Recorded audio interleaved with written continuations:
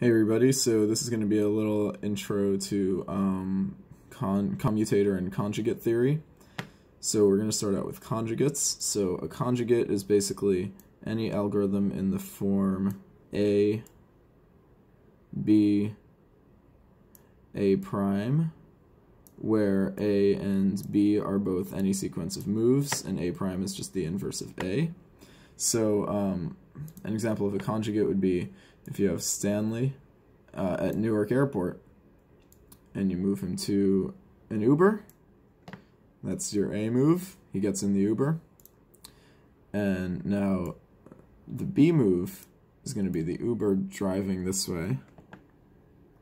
Okay, so we've done A and B, and now we just need to do A prime, which of course would be enter Uber prime, or the inverse of entering an Uber, which is exiting the Uber. And so now you can see that Stanley has successfully gotten from Newark Airport to Princeton through this conjugate. So thanks for watching. Next time we're going to go over commutators.